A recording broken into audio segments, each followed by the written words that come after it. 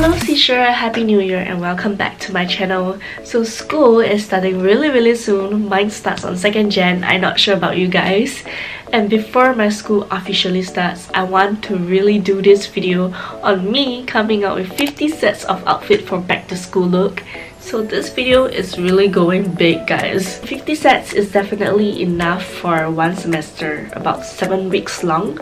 This is going to save my ass, hopefully yours too. Also, I tried my best to dress code all of the outfit to make sure that it is appropriate for you to wear. For me, it's definitely within my dress code because my school is not so strict. I'm not sure about you guys, but if some of the outfit is not suitable for you guys, just switch them out and make sure it's appropriate for your school. Don't be rebellious, okay? And because I have limited amount of clothes, like my bottoms, I don't really have a lot of bottoms, so I will tend to be wearing the same bottoms but restyling them into different kind of outfits and different kind of look.